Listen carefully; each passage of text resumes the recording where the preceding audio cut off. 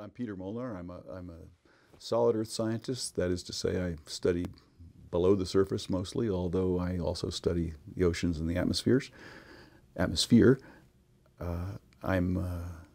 I teach, therefore I'm called a professor here at the University of Colorado. I teach in the Department of Geological Sciences, and I'm a fellow at the Cooperative Institute for Research in Environmental Sciences called CIRES here on campus.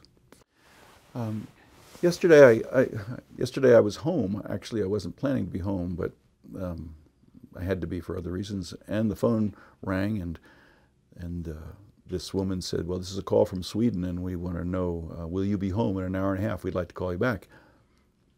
So I said, "Yeah, I'll be home." I had just been out for exercise, so I took my shower and I was home. And they called back and told me about this. So I didn't know. Actually, at lunch, Sarah, my wife, said, "What do you think they want?" And I said, "Oh, they probably want me to sit on some committee of some kind." I have to be, if Lou Gehrig hadn't said he was the luckiest man in the world, I'd be saying I'm the luckiest man in the world. I do say I'm the luckiest man in the world, actually. My wife hears it every day. I couldn't have timed things better. I entered graduate school just as the main elements of plate tectonics were becoming known, and I left graduate student when the problem was solved. I was there watching the whole of plate tectonics unfold in front of me, right there as a student. And because it all was done while I was a student, you could see, as a student, I could see that it was time to move on. I had to do something else. So I moved on. Plate tectonics was finished. What was left? The continents were left. The continents, plate tectonics doesn't work very well in the continents, and we had all these tools we had used in plate tectonics. So we turned to the continents, and where in the continents do you go? Well, Western North America was crawling with people. I wasn't going to go there.